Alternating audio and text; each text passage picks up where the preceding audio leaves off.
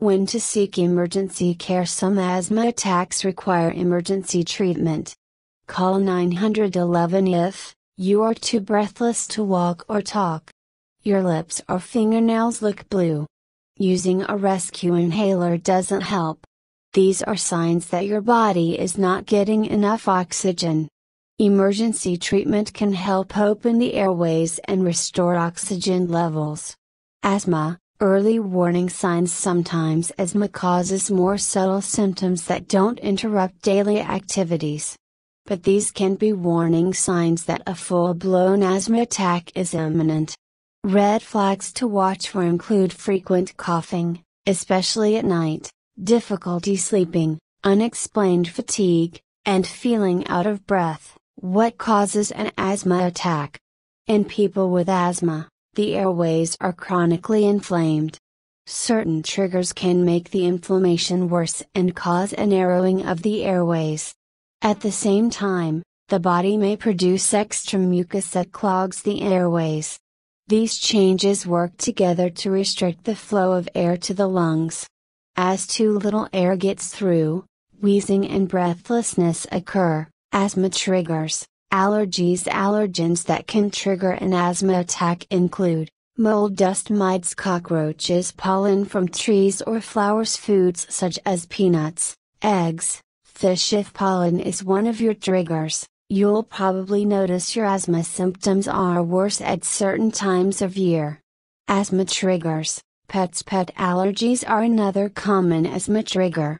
The problem is dander, dead skin cells that collect on clothing, furniture, and walls.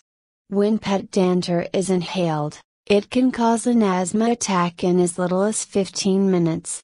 People with cat allergies react to a protein in the cat's saliva, skin, and urine. This protein accumulates in the air or on surfaces and can trigger asthma attacks in 20% to 30% of people with asthma. Asthma triggers. Air pollution. Outdoor and indoor air pollution can make asthma symptoms worse. Top irritants include smog, cigarette smoke, paint fumes, and even hairspray. These are known as non-allergic asthma triggers. They don't cause an allergic reaction, but can prompt an asthma attack by irritating the airways. Asthma triggers. Exercise. The health benefits of regular exercise are extensive and well documented. But physical activity can also trigger asthma symptoms in many people. This is sometimes called exercise-induced asthma. Fortunately, this doesn't mean you have to give up exercise.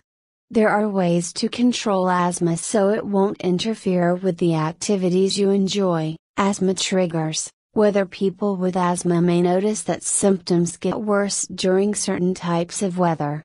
When the temperature drops, the chances of having an asthma attack may go up. Other triggers include air that is extremely humid or very dry. Who gets asthma? Asthma can appear at any age, but it typically develops during childhood. Those most at risk include people with allergies or a family history of asthma. Having a parent with asthma makes children more likely to develop the condition. Gender also plays a role.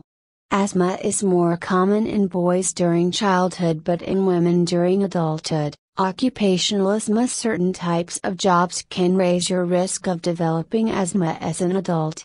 This includes working in a factory or other environment where you are routinely exposed to certain chemicals or industrial dusts. Asthma and smoking. Several studies suggest that adults and teenagers who smoke are more likely to develop asthma. And there is strong evidence to incriminate secondhand smoke as well.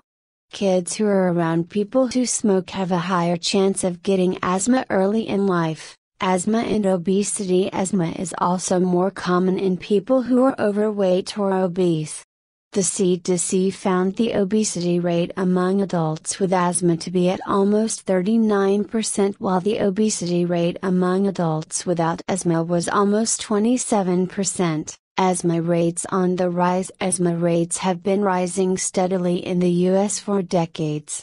Some researchers suggest this is the result of better hygiene, which has reduced the number of childhood infections. The theory is that fewer infections may mean a less well-developed immune system, and an increased risk of asthma. Other possible explanations are the increased use of household cleaning sprays, the decreased use of aspirin, and lower levels of vitamin D. Diagnosing asthma. If you have symptoms of asthma, your doctor will want to check how well your lungs are working. A lung function test, also called spirometry, measures how much air you can breathe in and out.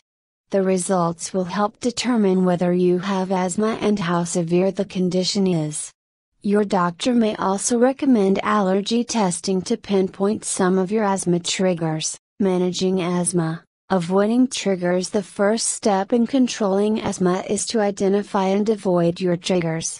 This may mean staying indoors when the smog index is high or getting special bedding to combat dust mites. The most effective way to fight allergens in the home is to remove the source, which may include pets, carpets, and upholstered furniture. Dusting regularly and using a vacuum cleaner with a HEPA filter may also help. Managing asthma. Allergy shots. If you can't avoid some of the allergens that cause your asthma attacks, your doctor may recommend allergy shots. These shots help desensitize you to particular triggers and may lessen your asthma symptoms. An allergist can help determine which shots are right for you. Managing asthma. Long-term medication. It is virtually impossible for people with asthma to avoid all their triggers all the time.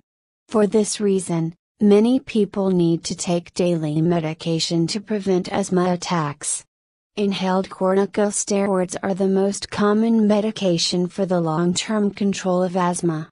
They work by reducing inflammation in the airways, making them less sensitive to irritants in the air. Quick relief for asthma attacks. Even with the use of long-term medication, asthma symptoms sometimes flare up. When this happens, you'll need another type of inhaler to provide quick relief. Short-acting beta-2 agonists are the most common choice. These rescue inhalers quickly relax the tightened muscles around the airways, restoring the flow of air to the lungs. Most asthma attacks respond to this medication, eliminating the need for a hospital visit. Using a peak flow meter to determine whether your asthma is under control, your doctor will probably recommend using a peak flow meter. You blow into the device, and it measures how well air is moving out of your lungs. Changes in peak flow score can help warn you that an asthma attack might occur soon. Asthma Action Plan. Most people with asthma are able to keep the condition under control. The key is to play an active role in developing a treatment strategy. Sit down with your doctor to develop an asthma action plan. This plan will identify your triggers, list your daily medications, and outline what to do when you have a flare-up. By following the plan, and adjusting it when needed, you may be able to eliminate most of your asthma symptoms. What is asthma? Asthma is a lung disorder that interferes with breathing. It can cause serious, recurring episodes of wheezing and breathlessness, known as asthma attacks.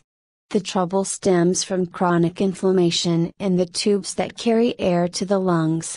While there is no cure, there are highly effective strategies for keeping asthma symptoms at bay. Symptoms of an asthma attack. Symptoms of an asthma attack include wheezing, coughing that won't stop, shortness of breath, tightness in the chest. In severe cases, an untreated asthma attack can be life-threatening.